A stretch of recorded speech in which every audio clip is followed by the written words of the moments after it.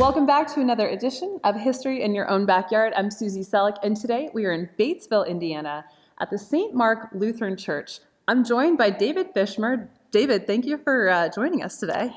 Welcome. Thank you, and thanks for having us and allowing us to share some of our history and architecture of our church. Yep. Let's go ahead and get started. When was the first church established?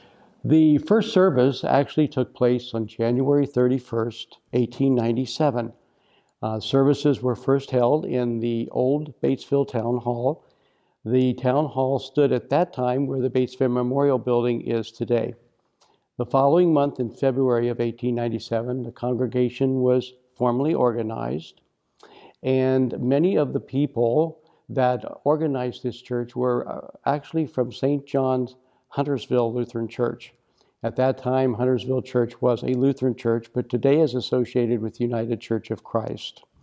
Our services at that time were conducted in German, but by 1907, English was starting to creep into the liturgy, and by 1927, all the services were done in English. What year was the current church built? The church was built in 1897. The cornerstone was laid August 15th of 1897. It was built by local contractors for a total cost of $7,000. A church bell then was purchased in 1899, and the church was formally dedicated, though, in March of 1898. David, what other improvements have been done here so far? The exterior of our church has remained relatively the same throughout the years. Of course, we've done a lot of updating and maintenance on the exterior. The biggest change that we experienced was the original steeple was made out of tin, and it started to deteriorate in the late 1980s. And so a new steeple was ordered from a company in Campbellsville, Kentucky, and it was made of fiberglass. The steeple was then brought up to Batesville on a large semi, and a large crane was used to dismantle the steeple and immediately hoist the new one into place. And that is our steeple that we currently have today. David, can you tell me a little bit about these curved pews? Yes, a very unique situation. We have the two center aisles, and of course the curved pews give the worshipers a feeling of warmth and closeness.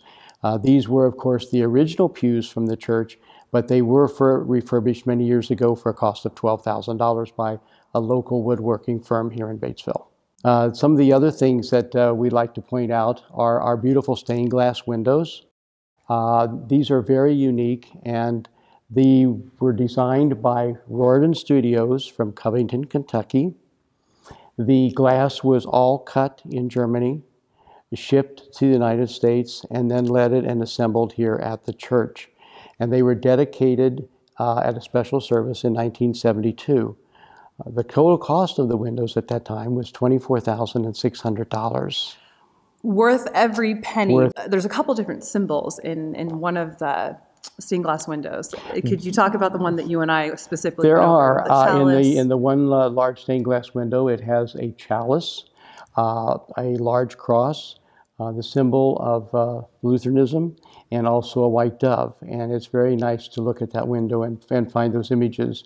Some of the other images in the windows are, of course, our patron Saint Mark, also Jesus, and of course the window that has the lion emblem, which is the emblem of Saint Mark. David, what else can you tell us about the church? Well, one of the other things I like to point out is our beautiful chancel area with the altar, the lectern, and the pulpit, and how it can be beautifully decorated for special services like Harvest Home, or with lilies and greenery for either Christmas or for Easter. There's a couple other features in here with the ceiling, the wood in the ceiling, these beautiful pipes on the organ. The organ pipes are extremely nice, and they go along with our new organ that we had installed. The wooden ceiling is very unique to a church of this size, and I think we're very, very proud of that because of the ornate scrolls and woodworking that's in our ceiling. What kind of a role has music played here within your church? Music has always been a very, very big part of this congregation. One of the first organs was purchased in 1911 from the Heiners Organ Company in Pekin, Illinois. It was purchased for a cost of $1,400. That organ served this congregation for many years and was paid for by the Luther League of this congregation, along with a special gift from the Andrew Carnegie Foundation. Whoa. The current organ that we have is a 12-rank pipe organ that was specifically built for the acoustics of this church and our ceiling by the Wicks Organ Company. It is a very fine organ and is one of the best pipe organs in southern Indiana.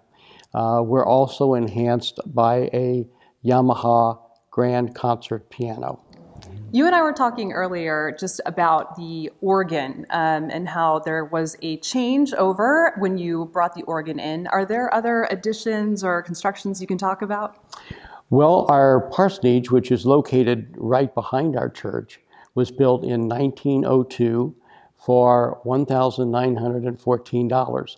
That has been renovated and updated over the years, and of course has been a home for most of our pastors. Okay. A garage was needed in 1940, and a garage was built for $313. But probably the most recent building project that we've had was the addition of our fellowship hall. Okay. Ground was broken in November of 1976 and was completed approximately a year later in 1977. It cost $85,000, but because of a philanthropist in town, we only had to borrow $12,000 to build the building. The fellowship hall houses a library, our church offices, Sunday school classrooms, a kitchen, and a fellowship multipurpose room for social and church events. Very nice. So I would imagine building a fellowship hall like that would absolutely put you guys in a position to be able to be a vital role in the community. Can you talk a little bit about that? Can you touch on some points where you guys are Well, St. Mark's has always been a vital part of the community. We belong to the Indiana-Kentucky Synod of the Evangelical Lutheran Church in America, also known as the ELCA. We have a very active group of people. Our ladies group, Welka, is very, very active. We support many local organizations such as Safe Passage. We also do the food pantry. We support the Wernley's Children's Home in Richmond, Indiana, and many other local things. We also have an endowment fund that also assists people when in need.